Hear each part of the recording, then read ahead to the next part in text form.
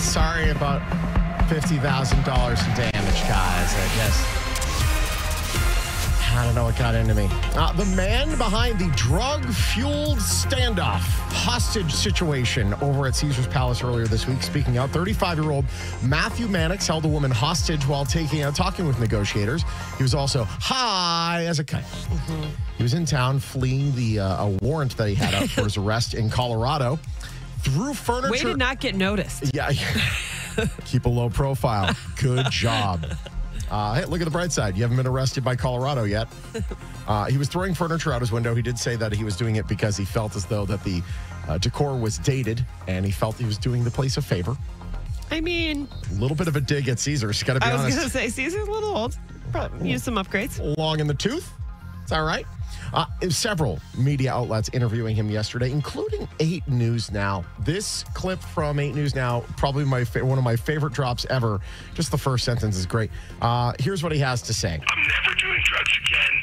I'm turning my life around. I'm going to pay for all the damages, and I'm really sorry. I'm really sorry. Guys, he's sorry. All right. Good deal. You're free. You know how, like, if you're at a restaurant and you can't pay the bill, you have to clean the dishes. Mm-hmm. Here, I think maybe make him cocktail waitress. Mm-hmm. There you go. For approximately 7 months. Right. Good luck. If they can put him at the pool, he'll make his money in 2 days. True. Yeah, he could clean up all the stuff he threw into it. Yeah. He was held on, being held on $750,000 bond. He will be extradited to Colorado. By the way, he was staying at the Strat the day before, and he got kicked out. Got kicked out of the Strat.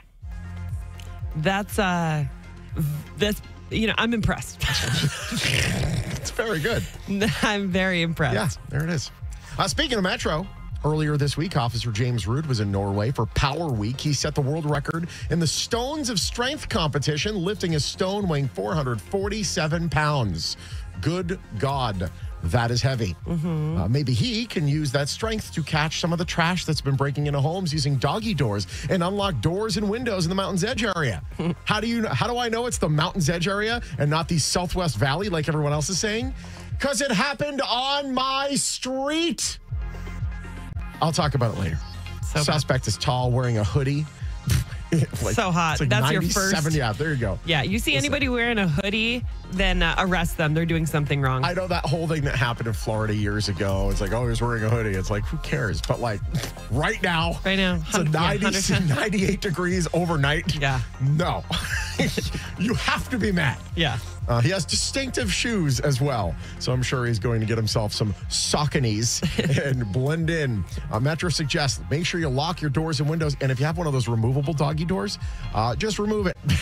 Close the door. I would never. That would freak me out too much. I know a lot of people use those ones that you can put in the sliding glass door, That's right? One of the ones he went in. No, that freaks me out too much. Yeah, can't trust anybody nowadays. Big gaping hole. Unless you can like Home Alone that thing, where he goes in and then like flames. Gets shot with, Yes, gets shot with a BB gun right between the eyes. But then you have to make sure that your poodle doesn't also get it. See, trigger that. AI. There's something for AI.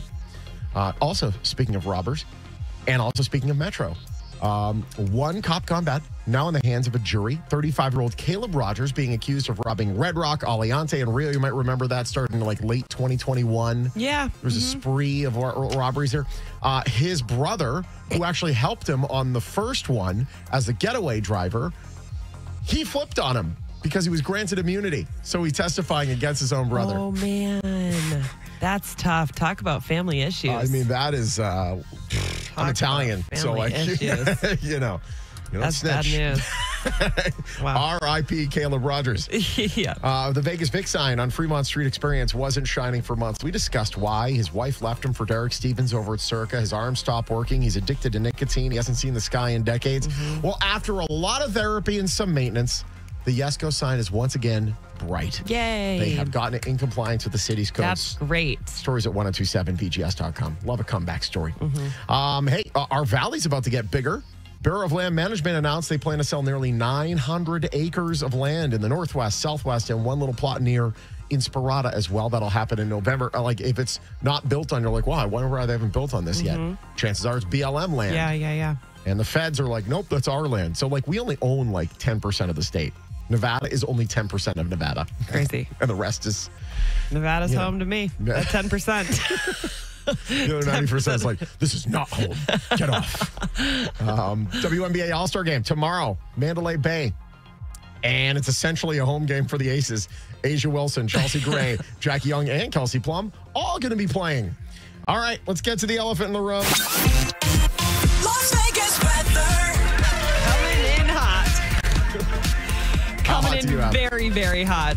Now, my thing only says 83 right now. I feel like it's way hotter than that.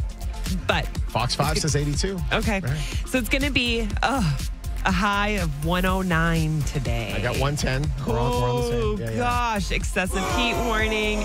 As per usual, I think we can just take that heat warning and carry it through September at this rate. Pretty much. 112 Saturday, 114, maybe 115 on Sunday.